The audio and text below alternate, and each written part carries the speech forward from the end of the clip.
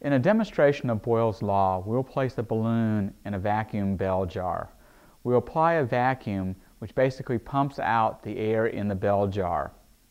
The pressure outside the balloon will be greater than the pressure inside.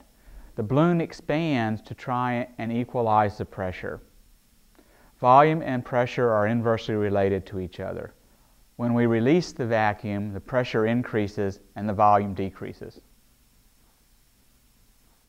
As another demonstration of Boyle's law, we will put a marshmallow peep into our vacuum jar.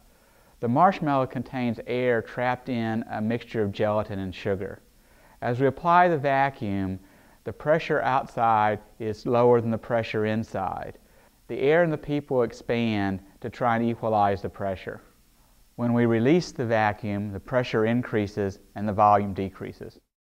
As another illustration of Boyle's law, we will put some shaving cream into our vacuum jar. The shaving cream contains air trapped in a soap mixture.